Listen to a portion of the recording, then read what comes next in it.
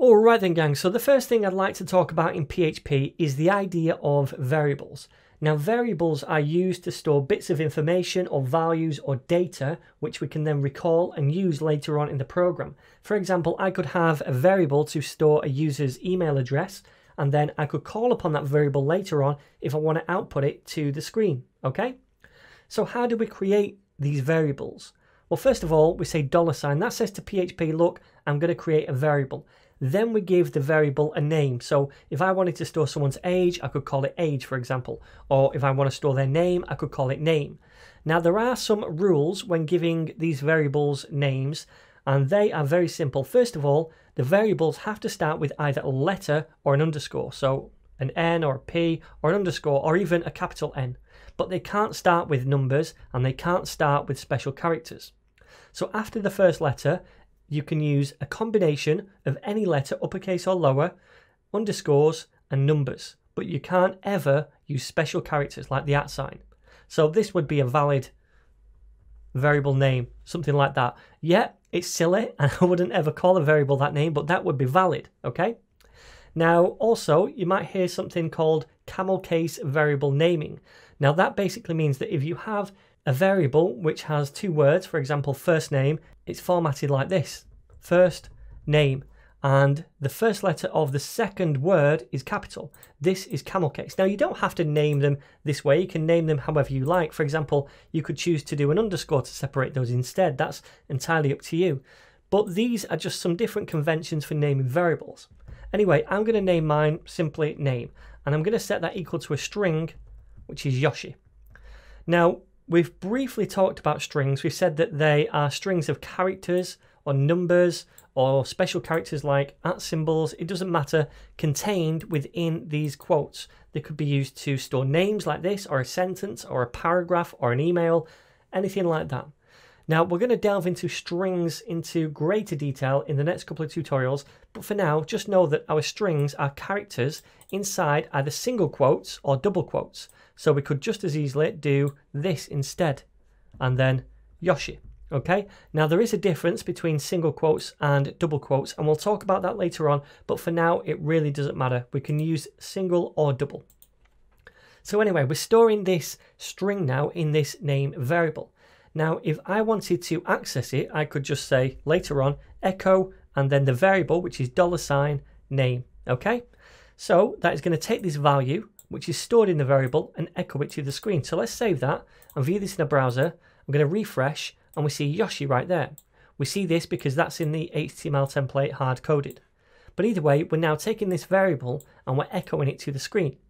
We can also output this variable inside the HTML template.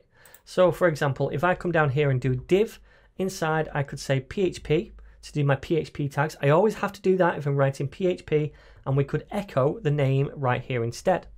So if I save this and refresh, now we see the name down here in the HTML template. Pretty cool, right? Okay, so let's do a different variable. I'm going to do age and set that equal to, this time, not a string, but an integer. So if I say 30, notice first of all, they're a different color, right? And that's because it's recognizing this as a different data type. This is an integer. This is a string. Now, we don't have to store integers or numbers inside quotes. They're a different data type. We don't need to do that. Now, there's many different types of data type, and we're going to talk about them all as we go through this course, but know that this is now a string and this is a number. Either way, we can still access this number later on in exactly the same way. If I say div and then PHP and echo the age this time, it's going to do pretty much the same thing. It's going to take that value and output it to the screen over here, 30. All right? So that's variables in a nutshell. Now, we can override variables. So for example, if I wanted to override this name later on in the program, I could say $name is now equal to Mario, okay? So save that, and when we come to output it down here, what do you think it will be? Well, it should be Mario because we've overridden this thing. We initially set it to Yoshi, then we set the age, then we're overriding the name again. By the time we get down here, because it runs from top to bottom, then the name is now Mario. Make sense? Okay, cool. Now I'm just going to comment a couple of things out, and by the way, this is how we do comments in PHP, just 2 little forward slashes. You could also use a £, that comments it out as well, but I tend to use forward slash. I'm going to comment out this stuff as well, and when something's commented out, it's not ran. Okay, so the PHP is still there for your kind of memory, if you like, for your comments, but when the PHP file is run on the server, then obviously anything commented out is not run. Okay, so now I'd like to talk about constants, because we can override this, right? So it's not constant. Now, say you didn't want that to happen. Say you wanted to define some kind of variable and you wanted it to remain as that value indefinitely. You don't want it to be overridden. Well, in that case, you could define a different type of variable called a constant. And the way we do that is by using a function called define. Now, I know we've not talked about functions, but essentially we just use the define keyword, then parentheses to invoke this function, and we will talk about functions later on more, and then we set the variable name or the constant name, and it's common practice to do this in capitals because then we know it's a constant later on when we use it, and then we set the value of that constant. So I'm going to set this to Yoshi. Okay, now if we want to access this later on, we can do. We can just output the name here, but this time we don't use $, because we didn't up here anywhere, and we use caps because that's how we defined it. And this is how we know later on that this is actually a constant, because it looks totally different from this, right? So now we should output Yoshi to the screen. If we refresh, we can see Yoshi.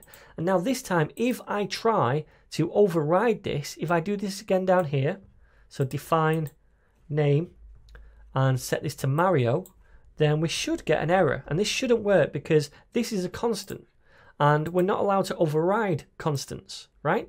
So it's saying here that constant name is already defined. Now, even if we try to override it this way and we say name equals Mario, something like that, then it's still not going to work. If we refresh, we can see we get a syntax error now, so that's not allowed. Okay, so that's how we create variables, how we store data in them, and that's also how we can create constants as well if we don't want them to be overridden.